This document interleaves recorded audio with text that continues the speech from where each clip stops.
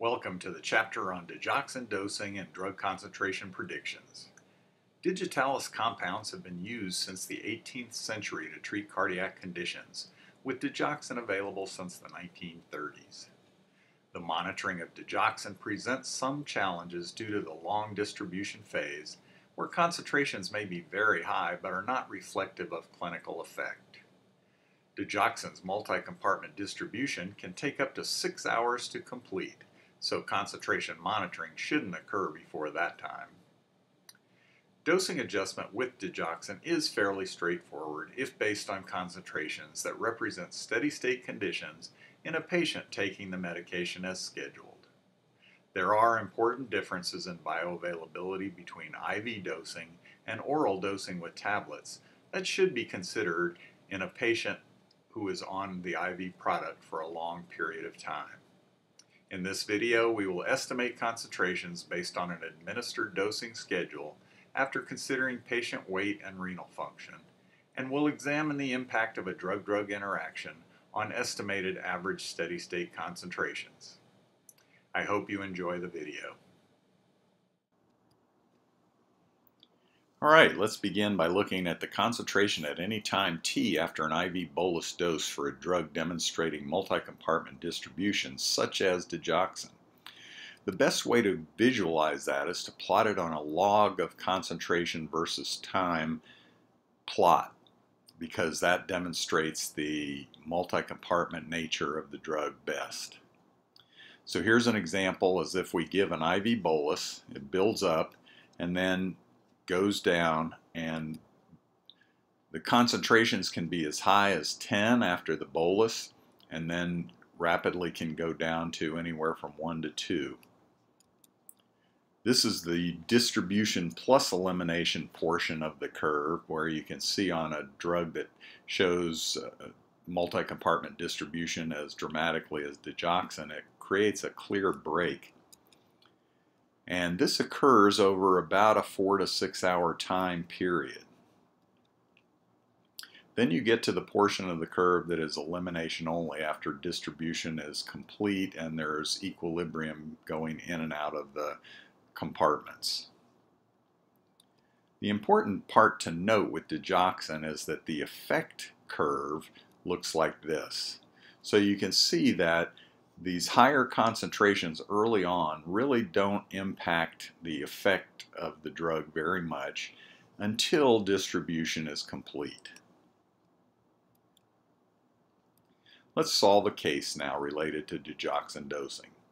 We have a 60-year-old male patient who weighs 100 kilograms and whose ideal body weight is 80 kilograms. Our patient has an estimated creatinine clearance of 70 milliliters per minute and is going to be given digoxin for the treatment of heart failure. What we'd like to do is predict the digoxin steady-state average concentration if the patient is given 0.25 milligram tablets daily. We start by getting some pharmacokinetic parameters, and one way to do this is to search the literature for population predictors. Here's a predictor that says the clearance of digoxin in milliliters per minute equals 1.303 times the creatinine clearance, which is also in milliliters per minute, plus 20 milliliters per minute. This latter part of the curve is the non-renal elimination of digoxin. When we plug in our value for creatinine clearance, which is 70 milliliters per minute for our patient, and solve the problem, we end up with a digoxin clearance of 111.21 milliliters per minute. Now, importantly, we need to convert this to liters per hour to be able to use it to solve for the rest of our pharmacokinetic parameters. So we multiply times 0.06, which represents 60 minutes over 1 hour times 1 liter over 1,000 milliliters to convert to liters per hour. And the clearance of digoxin in liters per hour is 6.673. Now let's do the calculations. To predict average steady-state concentration, we use this formula. And if we plug in the values You'll see we're giving a dose of 250 micrograms. I converted it from milligrams to micrograms because we want to end up with a concentration of micrograms per liter. And we use an F of 0.6. The reason we use 0.6 is that the authors of the method that created the population predictor assumed that bioavailability of the tablets was 0.6. Thus, we must use the same value that they used to come up to effectively utilize their population predictor.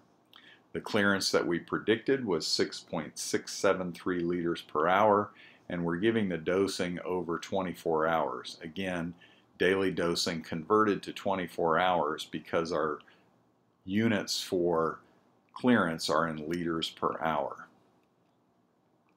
This gives us a predicted CSS average of 0.94 micrograms per liter. So let's look at that pictorially.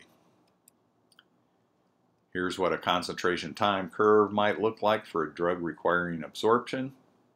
The steady state average concentration is roughly about halfway between the dosing interval and about half of the difference between the peak and the trough, and we predicted it to be 0.94 micrograms per liter.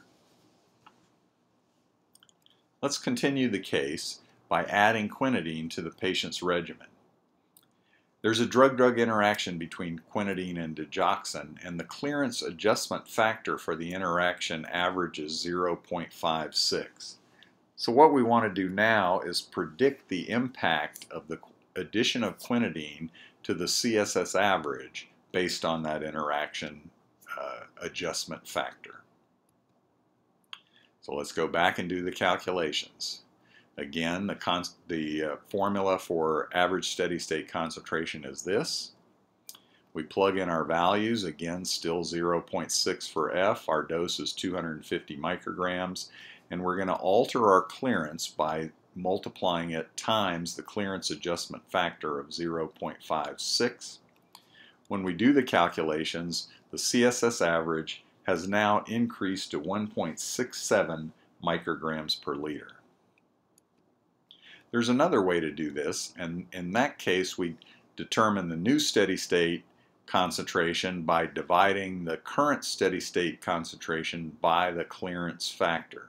So 0.94 micrograms per liter was the initial predicted concentration, divided by the clearance adjustment factor of 0.56 equals 1.67 micrograms per liter. So our concentration will have gone up from 0.94 to 1.67 based on the drug interaction.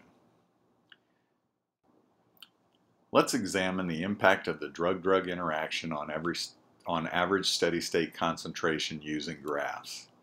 So this is what it might have looked like if we were giving the dose by itself without quinidine.